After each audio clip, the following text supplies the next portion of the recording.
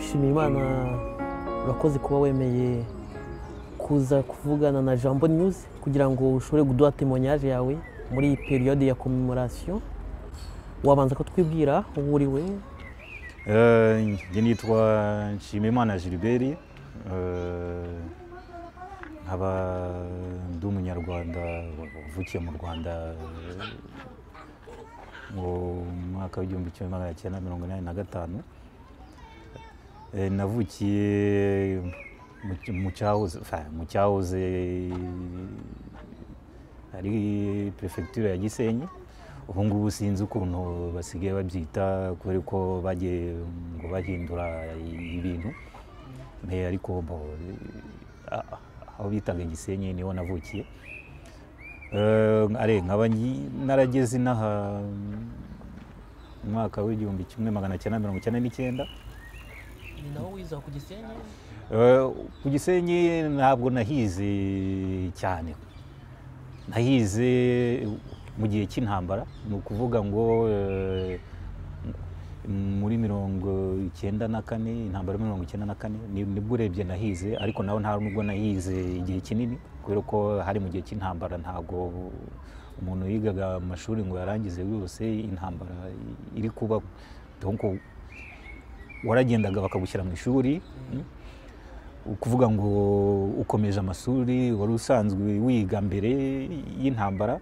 Intambara yagera muri ako karere ubwo mukagenda muhungira ahandi hantu, ku buryo ntabwo navuga yuko nahize igihe kirekire cyangwa igihe kinini cyane. Kwa ahantu navuga nize igihe kinini ni mu mujyi wa Kigali kubera ko urebye ni naho nanakuriye. Muri 1990 intambara itera, ndumva wari ukiri mutoya. Ese sinzi niba wibuka relation abantu bari bafitanye cyane cyane amoko hagati y'abahutu n'abatutsi, wabonaga bigenda gute? Ari mpereye wenda nka mbere ya 1990, yego nari nkiri umwana, ariko nta kibazo gikomeye particulier. Ntavuga ngo numvishije ati wenda ngo abaturanyi wenda ntabwo badukunda cyangwa se ngo ntabwo tuganira ngo kubera yuko wenda tudahuje amoko se cyangwa se wenda tudahuje ibitekerezo. Ibyo ntabyo nabonaga. Wakinaga n'abana bo muri quartier, ari abarunaka ari abandi, ntabwo umuntu yatekerezaga kuvuga ngo uriya ntabwo aturuka muri prefecture imwe natwe, cyangwa se ngo uriya niwo mu kindi gihugu, dore yuko u Rwanda rutari rurimo n'abanyarwanda gusa, hari abandi banyamahanga bose bari banatuyemo bakora mu Rwanda, wenda atari kavukire ariko bakora mu Rwanda. Donc umubano kuri ngewe wari mwiza mbere ya 1990, nta kibazo rwose cyari gihari. None muri 1994 Rusizi avurira indege ya Habyarimana bayihanura, mwari muri hemwa, niki wibuka, niye souvenir? Ku itariki ya 6 z'ukwa 1994 kuri ngewe ni itariki ntazibagirwa. Wenda nahereye ntuza kuri ihanurwa ry'indege, wari umuyobozi w'igihugu cy'u Rwanda. Mpereye byibuze kuri iryo joro, muri ayo masaha nibuka yuko nari ndi muri dushe. Donc twari dutuye ahantu bita, sinzi niba ariko bakiyita, bita i Remera mu mujyi wa Kigali. Ndibuka yuko rero kuri iyo tariki mu masaha yo ku mugoroba, ngereranyije mu masaha saa moya n'igice, nzi yuko iryo joro hari amasasu yatangiye kuvuga. Ndi muri dushe rwose, ndi gukaraba, umwana akaraba ari muri dushe ari wenyine, ukumva hanze amasasu ari kuvuga, amasasu adahagarara muri iryo joro. Ayo masasu rero umuntu yagerageza guhengereza mu idirishya ngo reba ahantu wenda ari kuvugira ngo abashe gusobanukirwa. Ntago navuga ngo nabonaga ari gutambuka, ariko ukurikije urusaku ahantu rwumvaga wabonaga asa nkaho aturuka kuri kote yaho bita CND muri ako karere ndi kumva barahitaga ku Kicukiro je pense, niho umuntu yumvaga asaturuka.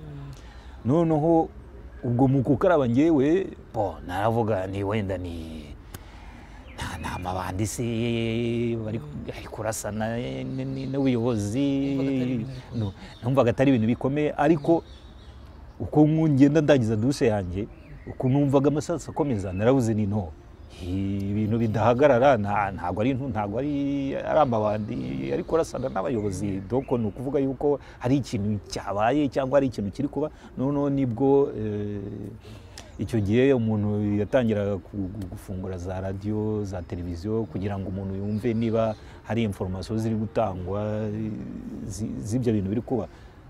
Umuntu rero mu rugo ababyeyi icyo gihe nari ndi kumwe na mama, doko nabashike banyu na bamuna banjye n'abashitsi bari baje kudusura, kubera ko muri iyo periode twari twiteguye kuzategura umunsi mukuru w'umutante wari ugiye kwimariya. Twari dufite n'abashyitsi donc bari baradusuye baraje kuba mu rugo. Mu gufungura rero radio amateleviziyo nibwo twumvise yuko bari kuvuga yuko ngo habaye attentat contre indege y'umuyobozi w'icyo gihugu à l'époque, nkuko Habyarimana Juvenal. Ubwo rero ntabwo twiriwe dushaka kumenya igituma hari urwo rusaku rw'amasasu. Donc twahise tuvuga ni buriya niba muri radio bari kuvuga ngo habaye attentat indege y'umukuru w'igihugu yahanuwe, ni ukuvuga ko n'aya masasu kwa kiransa bifitanye rien kwa, kuko amasasu gwera niyo tariki rwose muri iryo joro nayo ntabwo yigeze ahagarara. N'iminsi yagiye ikurikiraho ntabwo yigeze ahagarara. Edayeri naho twari dutuye natwe twabaye les proies, niko nabyita, twabaye les proies z'amasasu, kuko iminsi yagiye ikurikiraho amasasu noneho yagiye yiyongera. Noneho hakabaho naho umuntu yumva ibisasu biri kunyura hejuru y'inzu, ukabyumva ukumva bruit ntuza kumva bruit. Hari abavuga ati nari ndi umwana ati mbese wamenya gute bruit y'igisasu kinyuze intuza, ariko iyo amasasu ari kuvuga anyura mu kirere bagezaho baramenyera ko ari intambara, ugera ukamenyera ukavuga ati aka kantu kari kunyura mu kirere gasakuza ntukabone, ntabwo ari umubu, ntabwo ari agasimba, no, ugera ukamenyera ukavuga ati donc nta masasu ari kunyura mu kirere. Nicyo nikibinyemeza nuko donc muri iyo periode ya après le 6 avril nuko moment donc abantu bari mu rugo twese twavuze ati se na wajya hanze ku kabaraza wenda kujya kureba amasasu abantu bari kurasa, niyo umuntu ashobora kubabona cyangwa niyo byibuze umuntu ashobora kuba umuntu uri kurasa, umuntu akamenya exactement aho ari kuva kwa. Twasohotse rero ku kabaraza k'inzu k'imbere y'inzu rwose. Ni inzu yari ifite igipangu, ntabwo ari ukuvuga ngo na kabaraza umuntu uca mu muhanda bari kukureba. Ni inzu yari ifite igipangu, nta minota itanu yashize, twagiye kumva twumva ikintu kiraje kinyuze mu kirere, tugiye kubona tubona mu rusengero rw'izungo gifashwemo. Mu gufatwamo tubona ari ikintu kituguye imbere, navuga kimeze nk'iki se ari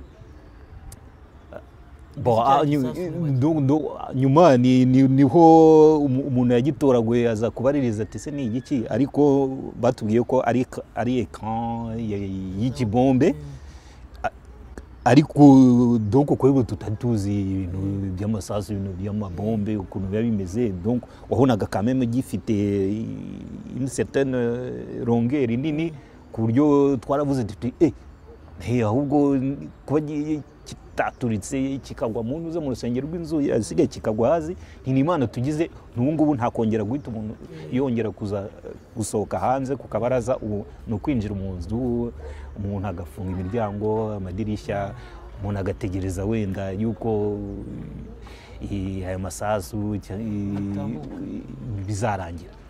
washaka kuduha témoignage ku bintu bikomeye famiye yanyu yanyuzemo, watubwira muri make?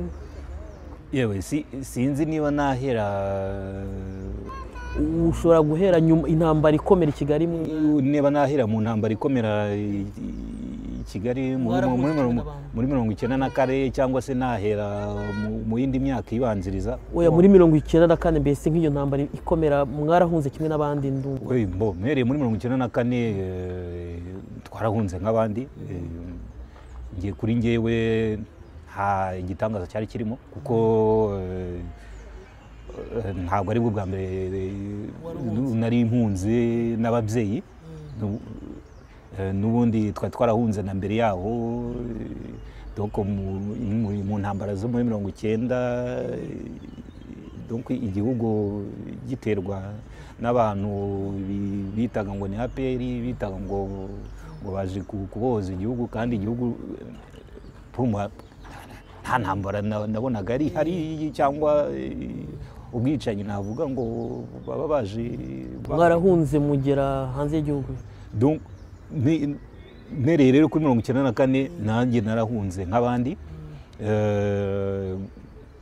buretse ko mu guhunga kwacu ntabwo twari twenyine, urebye twahunze turi nk'amafamiye nkangahe atuye muri quartier imwe, twese tugendera rimwe, ntabwo twagiye navuga yuko twagiye turi mu bantu bambere, kuko ntabwo twari tuzi umuntu yerekeza naho umuntu agomba kunyura atari kuvuga amasasu cyangwa atari kurasa iki. Navuga yuko twahavuye ari hashize deja hafi ibyumweru bibiri, hafi ibyumweru bibiri intambara ya donc yaratangiye donc rusiza buri intambara yaratangiye kwa, kuko ndibuka yari tunava muri ako karere aho ngaho i Remera, twafashe direction yerekeza ku kibuga cy'indege aho i Kanombe, aho bitaga i Kanombe, sinzi niba bakita i Kanombe.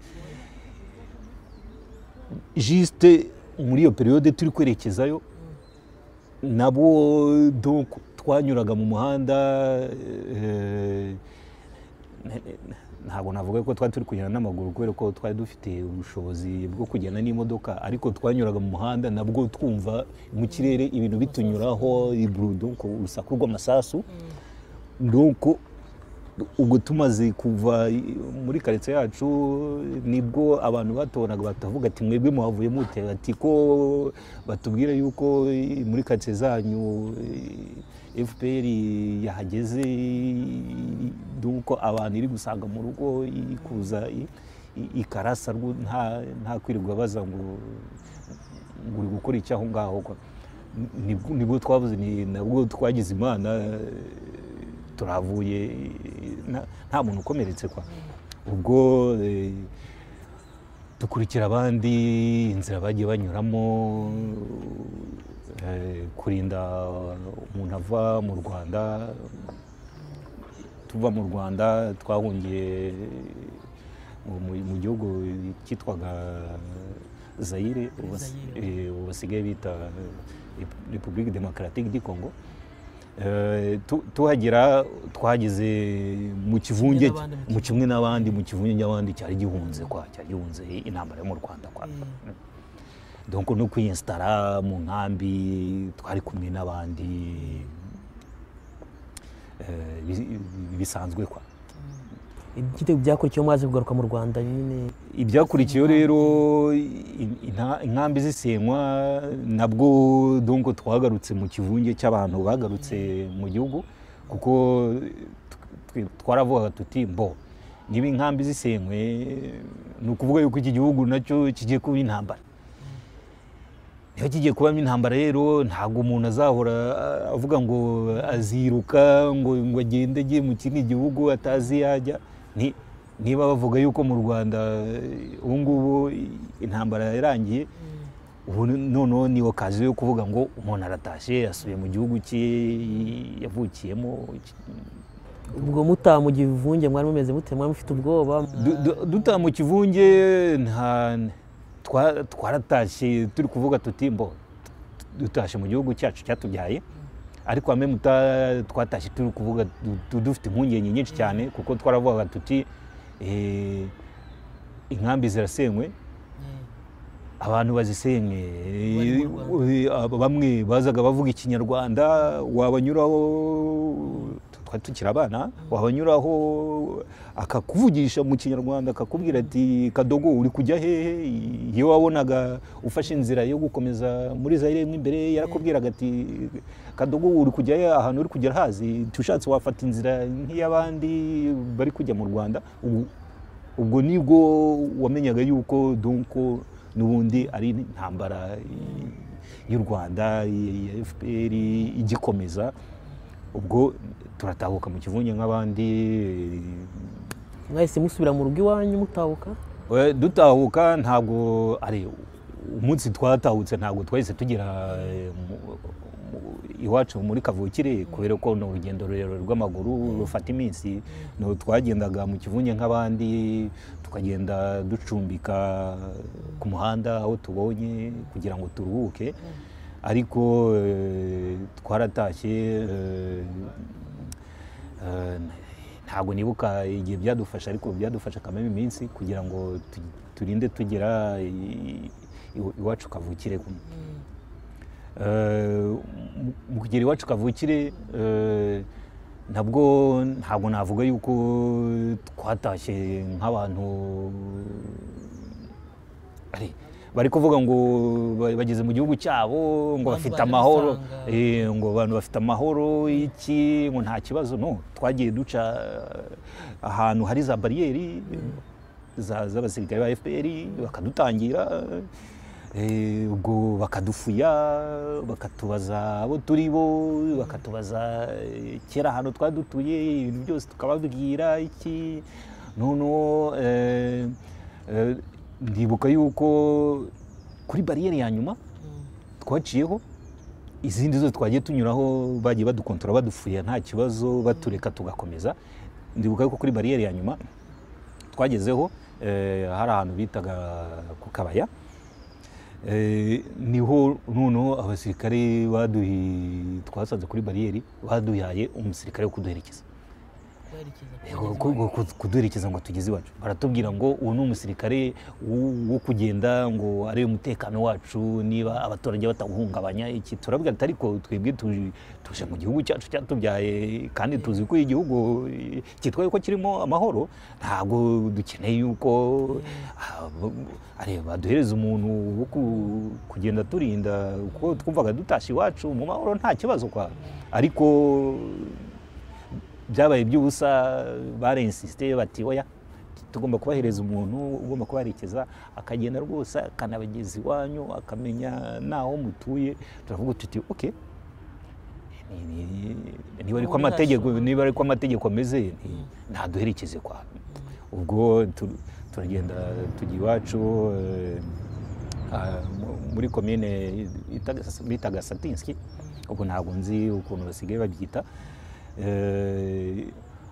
Tugeze rero muri komine Satinski, tuhageze naho navuga yuko twari twishimiye yuko tugarutse muri komine natale aho twavukiye, twari tubyishimiye. Abaturage bo abaturage nabo bari babyishimiye, ariko ubona basa nkaho bari kubona nkaho tutagombye kuba twaje aho ngaho. Kuki mvuga gutyo, kuki mbivuga gutyo, ni uko warahageraga ukabona abantu bazi umuryango wawe cyangwa bazi umuryango wawe kera, ukabona bose bari kwinubira, bari kwifata ku minwa, ati namwe se muratahutse koko, ati tumvaga mutakibaho, ati mutakiriho, ati ko mutahutse se, ati kandi hano abantu bazi ko mutakiriho, batazi niyo mubati, murabona iyo mubati ko hano muri komine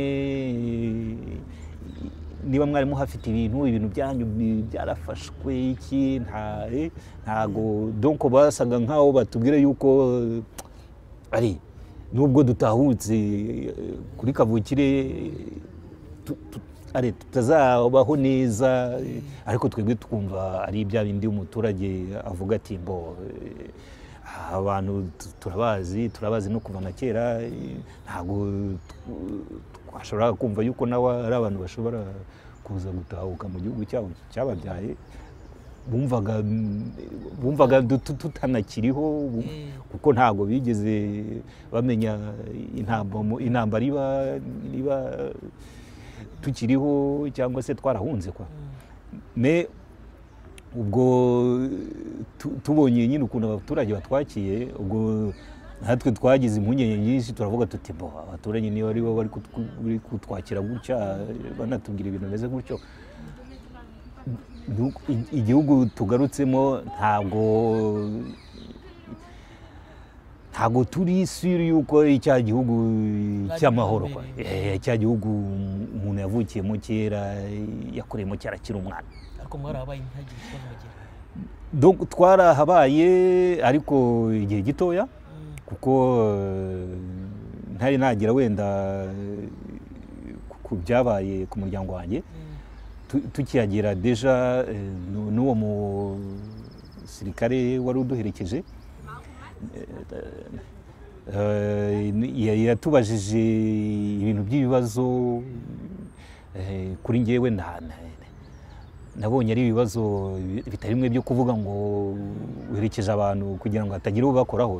Nabonaga ari ibibazo byo gushaka kumenya wenda ahubwo ati ese mwe muri bande, guta abaturage mugaruka mugatahuka, abaturage bagahita babamenya iki kandi hano batarigeze babavuga, kuko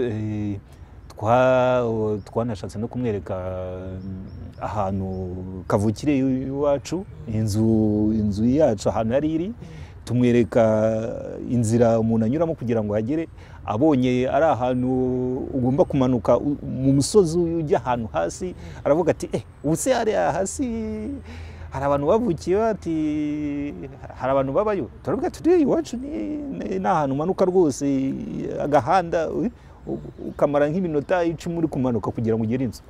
Aratureba atubwira ati mbonye komine muturukamo, ngabonye segiteri serire tuvamo, aratubwira ngo we arakomeje, ngo agiye kuntuza, yaratubwiye ngo agiye kuri position y'abasirikare ngo yo muri ako karere. Twirirwa tumubaza niba asanzwe agera muri ako karere, azi ako karere, we yaratubwiye ngo azi yari kujya. Donc dutandukanira ku muhanda aho ngaho, nabo baturage bo muri ako karere baje kutwakira, none undi nawe arakomeza ngo agiye kuri position y'abasirikare, donc ba FPR iri aho ngaho muri iyo segiteri. Ubwo wenda babaga wenda bazi amapozisiyo y'intuza y'abasirikare ba FPR ahantu bari. Ubwo nibwo dutandukanye, turagenda tujya mu nzu yacu. Iyo nzu yacu ariko ntago yari irimo ubusa, yari isanzwe irimo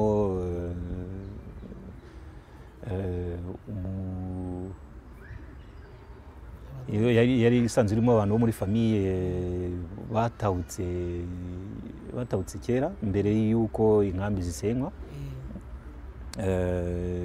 Abantu bari basanzwe bayirimo, donc twaje dusa nkaho tubasangamo, donc twaje tuvuga tuti tuje mu bantu proche ba famiye, donc nta kibazo, ntago biradutenguha gutangira bundi bushya iki.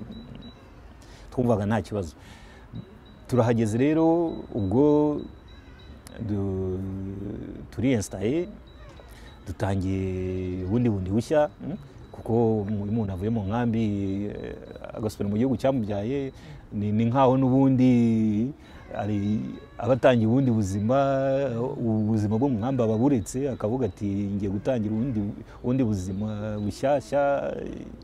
Ubwo mu gutangira ubundi buzima bushyashya rero aho ngaho nibwo twajyaga kuri komine kwiyandikisha, nko kujya kuvuga yuko twatahutse, twavuye intuza, amazina yacu bakayafata, iki umuntu agatanga umwirondoro we, ababyeyi bakavuga icyo bakoraga mbere y'intambara, byose kuri komine barabyandika. Noneho ubwo tumaze kwiyandikisha kuri komine, ababyeyi banjye notama papa wanjye, we yari yarigeze kuba umwe mu bahoze mu gisirikare cya kera cy'u Rwanda kuri epoke ya guverinoma ya kera ya Habyarimana Juvenal. Bamaze kumenya yuko donc yatahutse, kuko amaze kwiyandikisha kuri komine, nta n'icyumweru cyashize nibwo twagiye tubona abasirikare ba FPR bari kujya baza kudusura, ngo baje kureba papa, ngo bitwaje yuko ngo baje kureba papa, ngo baje kureba ukuntu abayeho, ngo baje kureba niba nta cyabuze, ngo baje kureba niba umutekano umeze neza. Kuri twebwe twababwira tuti twatahutse mu gihugu cyacu, nta kibazo particulier dufite, ntabwo ari ngombwa yuko abasirikare bajya baza kudusura buri munsi, nta munsi basibaga, bazaga buri munsi. None uko kuza buri munsi ntabwo ari umusirikare umwe wazaga, tukabona haje abantu bagera nko ku 10, tukabona baje bakikiye uruzitiro rw'urugo, bakaza bari kumwe wenda n'umuntu w'umushefu wabo ubayoboye, nawe buri gihe akaza yitwaza yuko ngo aje kureba umubyeyi wanjye, ngo cyangwa ngo aje kutureba, ngo kugira ngo yumve niba nta kibazo dufite, niba kugira ngo yumve niba turi mu gihugu dufite amahoro.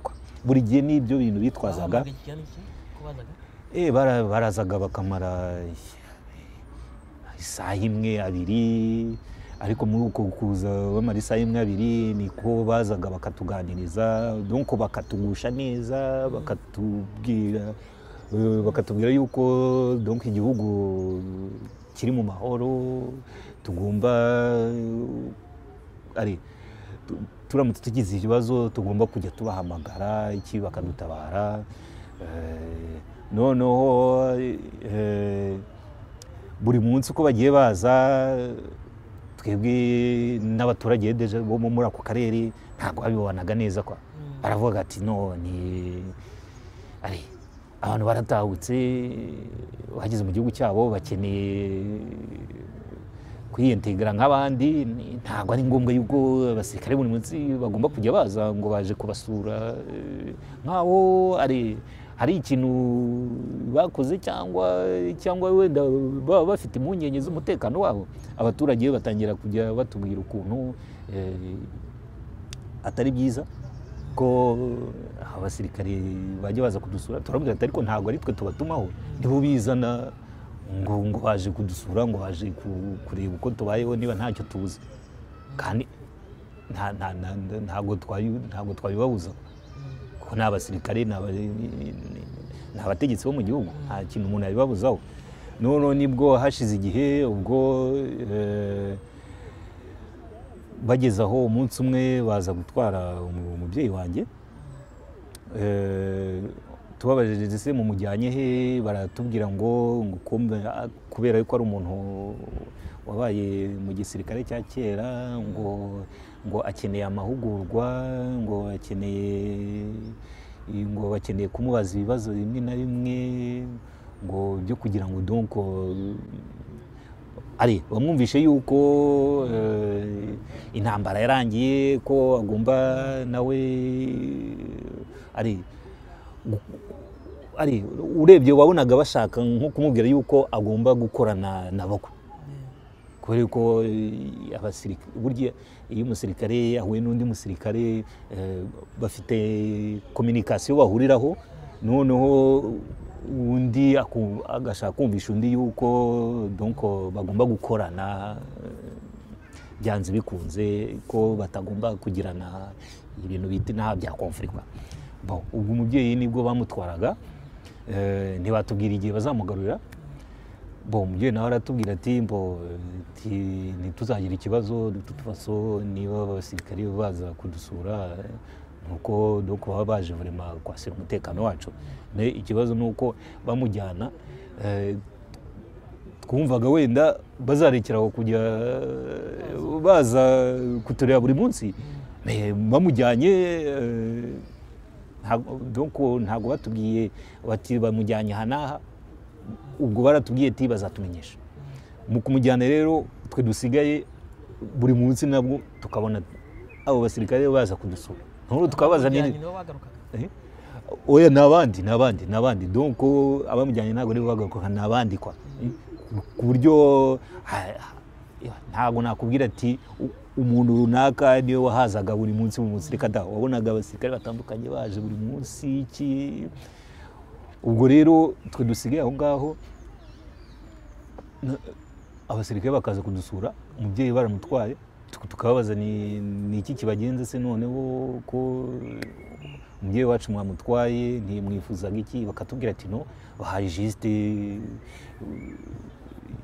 kugira ngo donc même discours kwa ngo kugira ngo basire umutekano wacu. Tukababwira ariko twe ntacyo tubaye n'abaturage tubanye neza ntacyo tubaye no. Bakatubwira ngo niko bimeze ngo abantu batahutse ngo donc bagomba kubereka yuko nta kibazo gihari mu gihugu. Bo tukavuga ati mbo ko nta kintu twabakoraho niba ari uko bimeze turabireka. Ubwo imara igihe umubyeyi yamara hafi ukwezi donc bamutwara ntago uwo munsi yigeze ataha donc bigeraho hamara n'ukwezi atarataha. Ariko twebwe anturuta icyo gihe dusurwa buri munsi n'abasirikare baza batubwira même discours. None sinzi ukuntu hakabaye tugiye kubona tubona umubyeyi baramugaruye noneho kumugarura ubwo kore hashize igihe tutabonana araprofita yigurira utuntu two ariko akunda umubyeyi yigurira utuntu two kuzanira famille utuntu two kurya kwa aratuzana turamubaza dize bite niko ko nta makuru yawe duherutse nese byagenze bite. Bon ntabwo yiriwe atubwira byinshi ikintu yatubwiye nuko yatubwiye ko gusa donc ibintu bari baramujyanyemo ari ibintu bya interview kumubaza abantu bakoranye kera ahantu niba hano yabazi bari donc ni ibintu byari bijyanye n'igisirikare bijyanye n'ibintu nakwita bya politike donc nicyo bari baramujyaniye. Turamubaza ndetse hari torture baba baramukoreye aratubwira ati nta physiquement ntazo bamukoreye ariko urebye ukuntu bamubazaga ntago bamujyanaga ngo bamujyane ahantu publique ngo wicare bamubaze no bamujyanaga ahantu mu bigo by'abasirikare iki donc bakamubariza mu bigo by'abasirikare ahantu umuntu udashobora kugira accès ngo abaze tese umuntu arikuye n'uyu umuntu yamubona gute kwa. Bon muri make niko yatubwiye. Ubwo rero ntago gusurwa n'abasirikare byahagarikiye aho ngaho byarakomeje kuva banamugarura noneho nta nubwo noneho byabaye n'ibyo gusurwa n'abasirikare ba FPR gusa kwa. Byageze aho noneho tukabona n'abasirikare ba FPR baje bari kumwe n'abantu b'abazungu abantu b'abazungu biyita ngo ni abanketeri, harimo bedayeri n'abavuga ururimi rw'icyongereza, bivuga yuko ari abantu donc ari abantu bo hejuru kwa, atari umuzungu usanzwe ari uje gusura umuntu atanamuzi kwa. Donc ni ukuvuga yuko ni umuntu uri warateguwe ugomba kuza kandi akaza aherekejwe n'abasirikare kwa. Uwo muntu yazaga ari en civile, nta kintu kitubwira yuko wenda nawe ataba ari umusirikare wenda w'umuzungu kwa, nta kintu cyabitubwiraga, ariko vi ukuntu nawe yazaga ariko n'abasirikare, donc twumvaga yuko ari aferi zo hejuru, kuko twebwe abana ntabwo abyiyenteresaho ngo uvuge ngo bari kuvuga ibi n'ibi iki. Ubwo hakabaho n'igihe baje kureba umubyeyi yibereye no mu kiliziya, navuga yuko eje asiste a une scène ubu baje kumureba ari mu kiliziya, najyanye nawe mu kiliziya, aho tukabona mu misa ukabona abasirikare baraje binjiye mu kiliziya, imisa padiri gusoma misa, binjiye mu kiliziya baraje bamukozeho, baramwongoreye, baramusohokanye. Je témoin de ça, ibyo narabibonye, aho abasirikare baza mu kiliziya, ariko kugira ngo bamenye yuko ari mu kiliziya n'iki, nuko bari babanje kunyura mu rugo bakabaza ati se umuntu ari hehe, mu rugo bakabwira ati yagiye mu gusenga mu kiliziya iki n'iki, niba mushaka vraiment dirija abari mujya kumushakira. Je témoin de ça, donc nabonye rwose kuko nari ndi mu kiliziya nanjye mibereye, aho baje donc bakaza kumureba mu kiliziya bakamusohora, none mu kumusohora nanjye en même temps naraprofise ndasohoka njya kureba ibyo ari byo, kuko naravuga ni bo umuntu basohoye gutya ntagira umuntu abwira wenda ati njya n'aha, wenda hari ikintu kigiye kuba iki. Nanjye naraprofise ndasohoka njya kureba ibyo ari byo. Mu gusohoka mbona hari amajipe y'ama 4x4, harimo n'ubundi abantu bameze nk'abanyamahanga baje bari kumwe n'abo basirikare. Ubwo comme d'habitude narabuze ni bon, ni toujours abantu bita ngo ni abanketeri, donc bari baje kumureba, wenda buriya bari bafite ibyo baje kumubaza.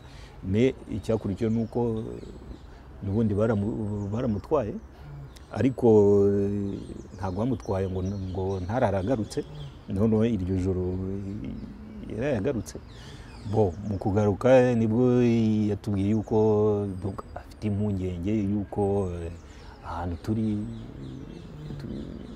nta mutekano tuzigera tugira, malgré ko bavuga yuko ngo baje kudusura, ngo baje kureba niba dufite umutekano. Turamubaza neze kuki, aratubwira ati no, ubu ngubu abantu basigaye baza kundeba, basigaye baza ari kumbaza ibibazo byinshi cyane, bari kumbwira ngo ngomba gukopera nabo, ngo sino ngo ibizaba kuri famiye ye ngo ni konsekansi zaba zimureba.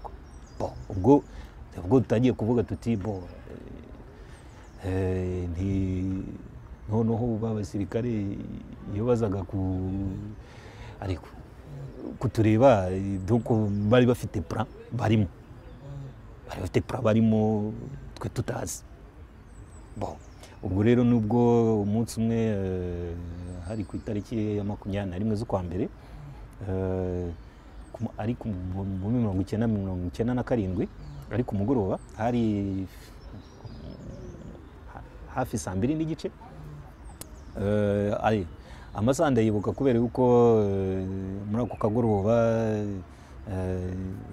nari ndi hanze ku kabaraza ndi kumwe na marume, ndari ndi kumva icyo gihe twari turi gukarabira hanze.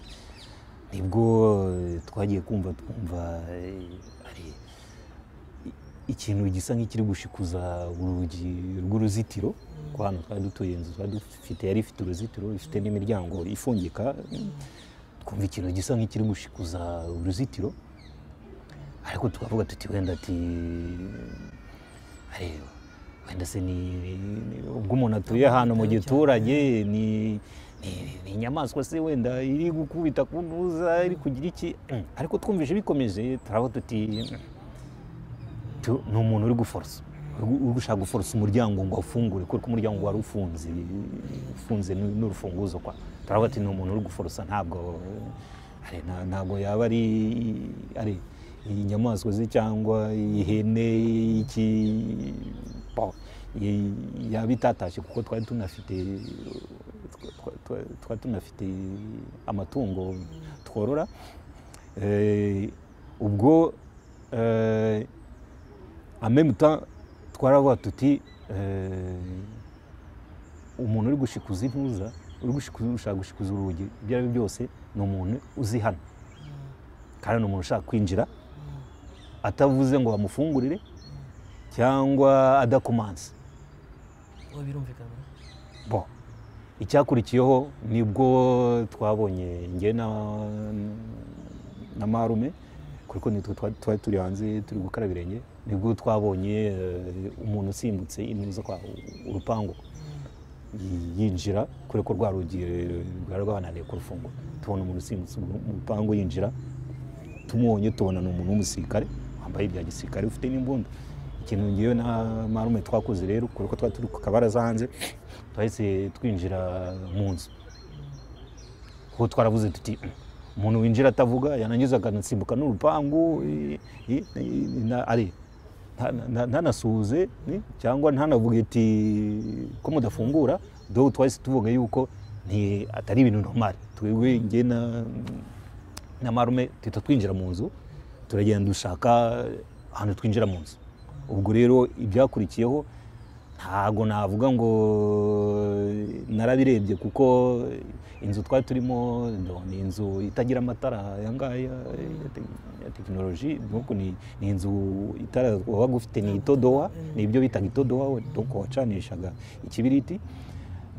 Donc twinjiye mu nzu tujya mu byumba tutazi ibigiye kuba, noneho ubwo nibwo twagiye kumva ahantu twumva imirindi y'abantu, ntago navuga ngo umubare wari uyu nguyu.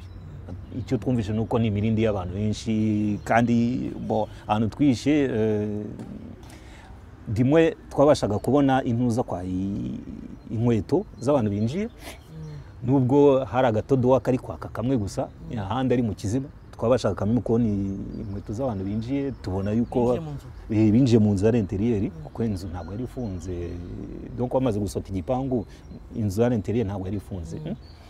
Donc barinjiye mu nzu, mu kwinjira mu nzu ababyeyi banjye bari bicaye muri salo, umubyeyi wanjye papa ari kurya yicaye mu ntebe, naho mama we aryamye mu ntebe. Binjira nibo bantu baguyeho bwa mbere. Icyo nibuka mama abasuhuza, noneho akababaza ati ese tubazibanira iki ko mutugendeye nijoro iki? Nta muntu wasubije, nta minota rero yashize, nta n'amasegonda, nibwo twagiye kumva twumva amasasu aravuga. Njyewe na marume ahantu twihishe turi kuvuga tuti nta muntu uri kuvugana n'undi, kubera ko iyo masasu ari kuvuga ntabwo uzi ikiri kuba. Uravuga tuti ni ugutegereza ko bihagarara, wenda undi akabasha kuvugisha undi akabaza ati se habaye iki? Amasasu aravuga rwose menshi cyane.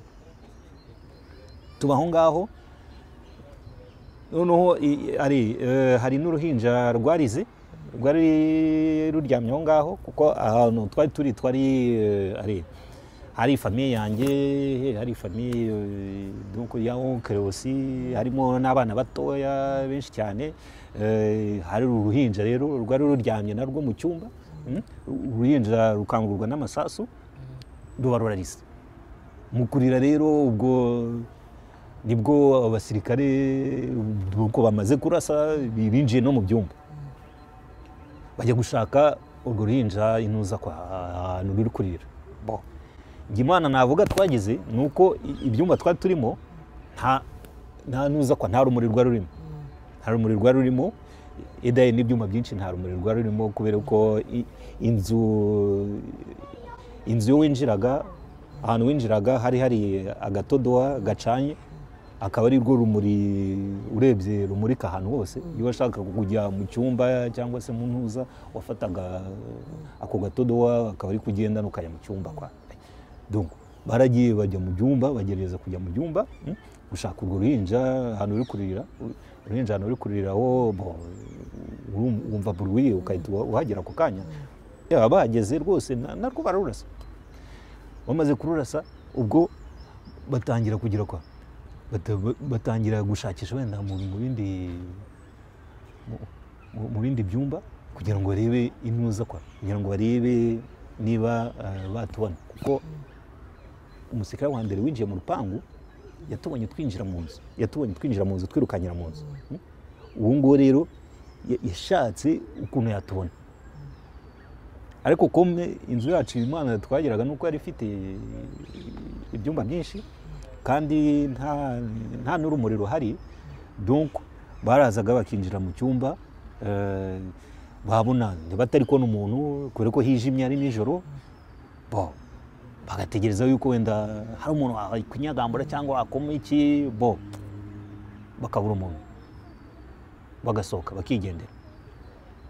Rero icyo gihe icyumba nari ndimo na marume bakigezemo, Imana nari ngize nge nari nihishe munsi y'igitanda ahantu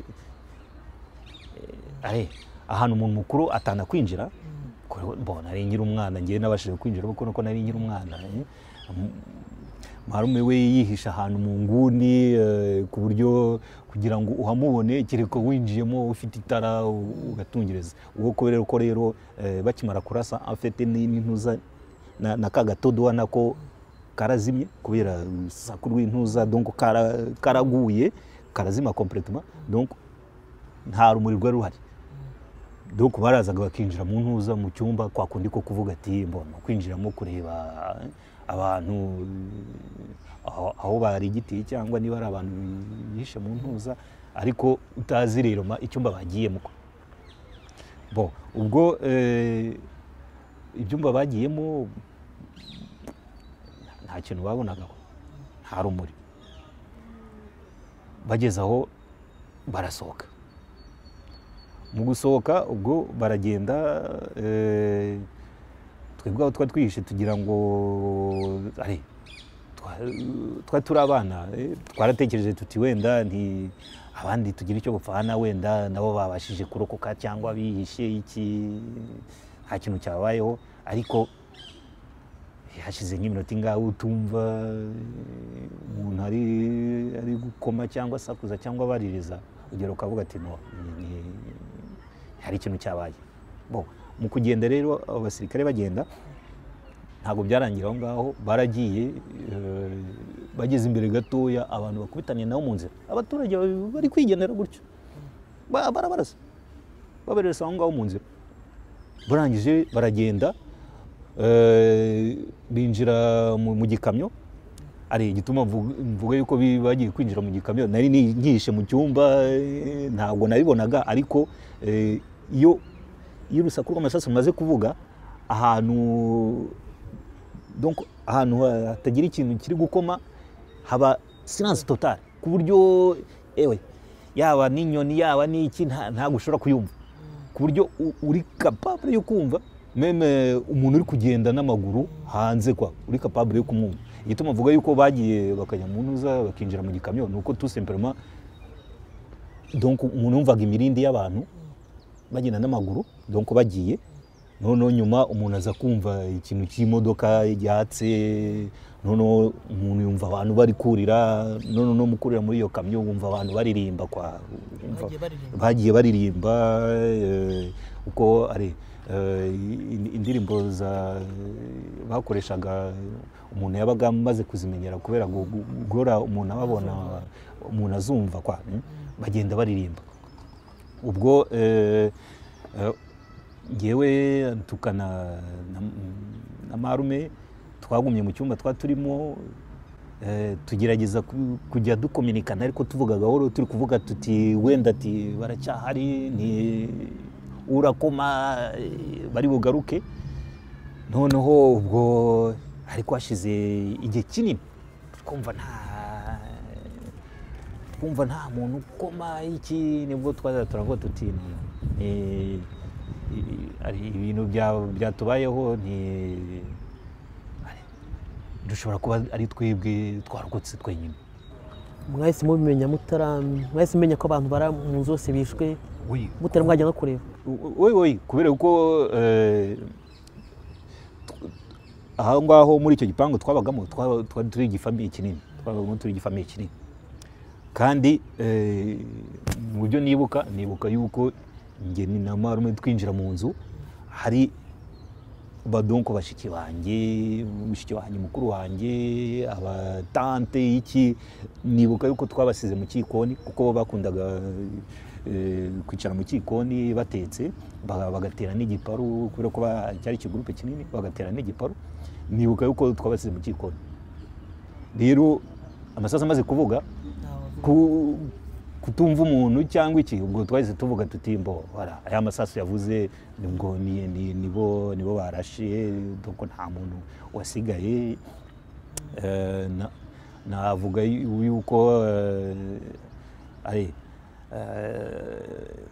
navuga yuko nigeze kumva umuntu uri gutaka, ariko bya bindi byo gusamba, bya bindi udashobora gusiti ukavuga ati umuntu ari hehe iki, kubera ko ni mu kizima,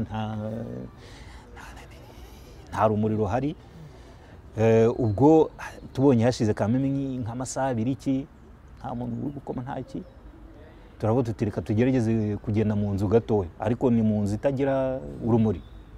Donc ugenda ufata ahantu iki, ugahamagara izina gakeya, uri kuvuga ati kanshakishe wenda numve niba hari umuntu wanyitaba, ariko shwi ntagira umuntu witaba. Nibwo noneho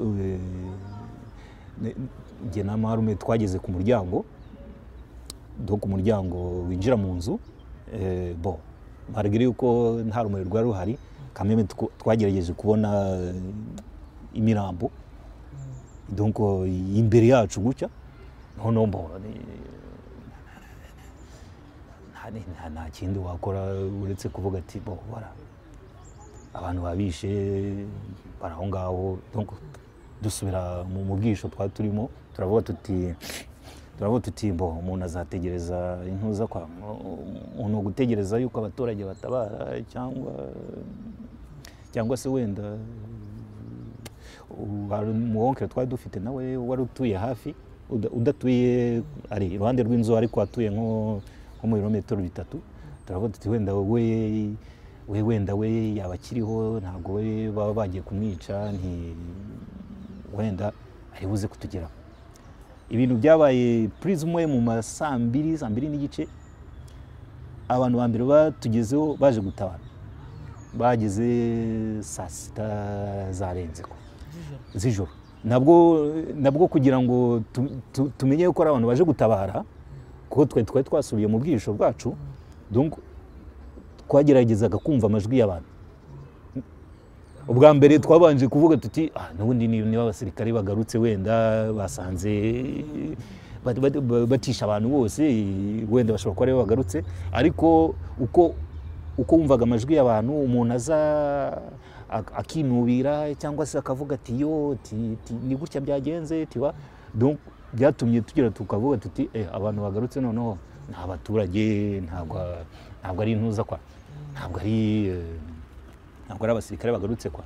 Ubwo rero nibwo twagiye twumva undi wonkere wanjye ari guhamagara amazina kwa. Ahamagaye nibwo njye na marume twasohotse mu bwisho twari turimo, ku bw'Imana nsanga hari n'undi mushiki wanjye nawe warokotse nawe wari uri mu kindi cyumba. Ubwo abari gutyo muri iryo joro tuba turokotse. Ibyakurikiyeho byo ntabwo ndabitindaho, ariko nta bandi bantu bakoze ibyo bintu, ni intuza kwa FPR n'abasirikare ba FPR. Byo nta hesitation n'ikimenyimenyi, nuko random bamenye yuko ngo hari abantu barokotse, baraza ngo baje gukoresha interview ngo abantu barokotse ubwo bwicanyi, bashaka gukora enquête, ngo baje gukora enquête, ngo baje kumenya ibyo ari byo. Ibintu byabaye hafi mu masaa 2 n'igice. Abantu bitwa yuko ngo bayobora igihugu ngo bakora umutekano w'abantu baje kureba abantu mu gitondo. Baraza ngo bakatubaza ibibazo bimwe, bati se abo bantu mwabonye bameze bate, iki ati mwabonye babaga bateze ibitambaro, ati babaga bambaye inkweto zimeze nk'izacu, imyenda imeze nk'izacu, mwabonye imbunda zabo ukuntu zari zimeze. Turavuga tuti twebwe twirukanse twinjira mu nzu. Donc umuntu twabonye wa mbere ni umusirikare gusa wasimbutse igipangu. Ntabwo dushobora kuvuga ati ni umusirikare wanyu cyangwa ni umusirikare muza. Ibindi byakurikiyeho ni amasasu yavuze iki. Ubwo badukoresha izo enquête tugira ngo wenda hari suite izakorwa. Suite yakozwe niyi, ahubwo barongeye n'ubundi batangira n'ibintu nakwita plan zabo, strategie zabo. Ni ukuvuga ngo ni ukugaruka n'ubundi buri munsi, noneho bakajya bashaka kubonana natwe aho barokotse. Nabwo bakatubwira même chose ngo bari kwasira umutekano wacu. Inyuma gato yahishwe abantu bangaye muri ijoro. Umubare ndi kumva ugeze kuri ku bantu 10 na bangahe muri iryo joro rimwe, 13 niba ntibeshye. Bose bishwe muri iryo joro. Muri iryo joro harimo n'uruhinja. Nongeyeho wenda n'akandi kantu uretse yuko ntago nabihamya, nuko muri iryo joro nawo ngo hari indi famille yapfushije abantu dans même circonstance y'ibintu byabaye mu rugo muri iryo joro même, donc après iby'iwacu. Ntabwo nirirwa mvuga abo bantu, mais entre guillemets ni abantu famille zari zizi kwa famille yacu yari izi yose. Voilà. Donc icyakurikiyeho rero ni ukuvuga ngo ntabwo umuntu yigeze agira amahoro. Ni ukuvuga ngo abasirikare n'ubundi bakomeje kujya bashaka bamenya uko tubayeho, icyo turya, iki. Noneho icyo gihe twari dusigaye ducumbika kuri uwo muhonkere waje kudutabara. Biba ngombwa yuko twimuka aho hantu kuko ibyari bitubayeho twari tumaze kubona ahantu babikoze.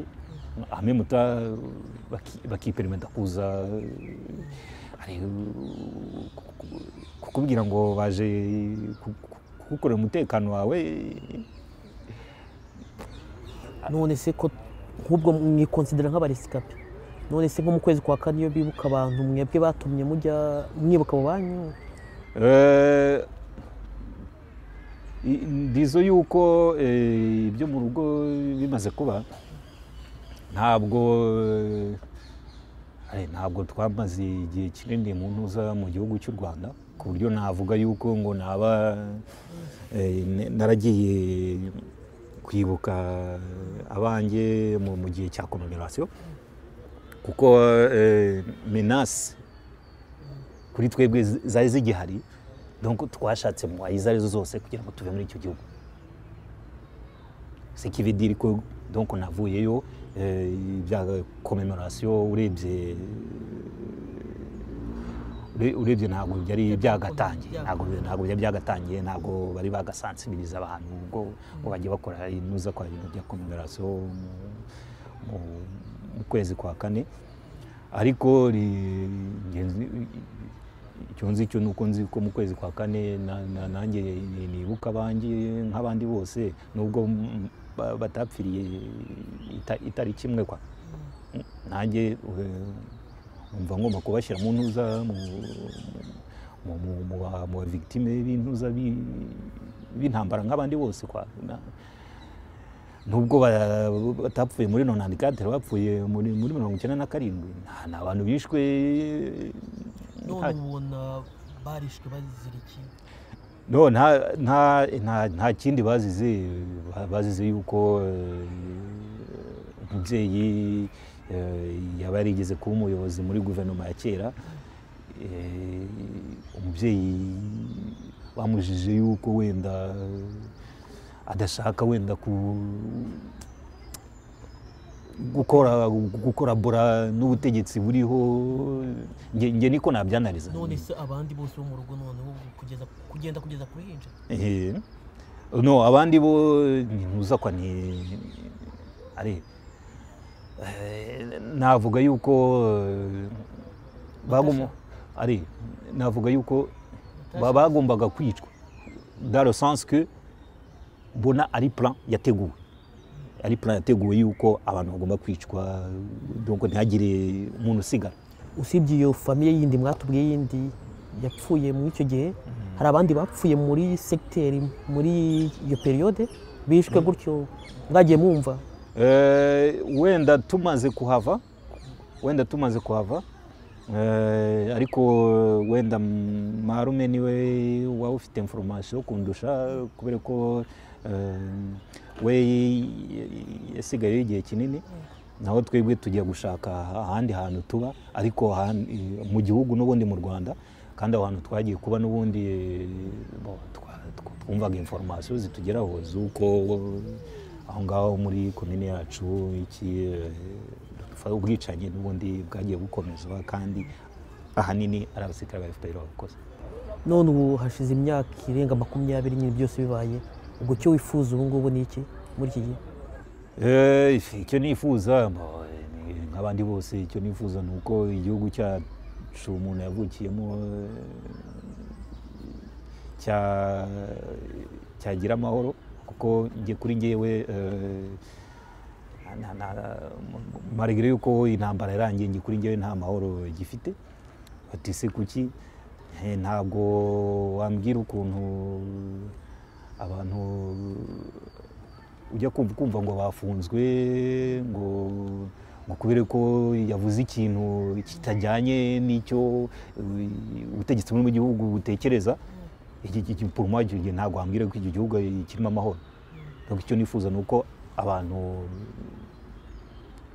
bakwiyunga bakabana nk'uko bari basanzwe babana kera mbere y'intambara, kandi niba hari abantu bishe bagacibwa imanza, donc ubutabera bugakora akazi kabo, batari kuvuga ngo abangaba barishe, ngo abandi bo ngo bari baje gukiza. No, umuntu niba arisha ngo mucire imanza nk'abandi, impoete, c'est tout. Komisa bizatuma abantu banagira n'icyizere cyo kuvuga ati voilà, niyo umuntu yarishe agomba gucibwa urubanza, ibintu bikarangira, abantu bakongera bakiyunga, bakongera bakabana muri busanzwe. Urakoze kuba waduhaye umwanya kugira ngo dushobore kuganira. Sinzi niba ari ikindi kintu wakongeraho? Murakoze kuba mwantumyeho kugira ngo nze kugira témoignage ntanga. Numva bikenewe ku bantu bose babaye rescapé, victime y'ubwicanyi bwabaye. Nkaba kuri ngewe ni ikintu nita therapie. Ikintu nita therapie, nubwo ari mu bantu bizi ibintu bya terme médicale atabari aromathérapie, ariko ngewe kuri ngewe ni therapie, kuko bituma mvuga ukuri kwanjye, akababaro kanjye, n'abandi batakuzi bakakumenya. kabisa bityo bigatuma n'undi nawe ushaka kugira icyo avuga kuvuga akababaro ke nawe ashobora kuza akakavuga nk'abandi bose. Murakoze namwe.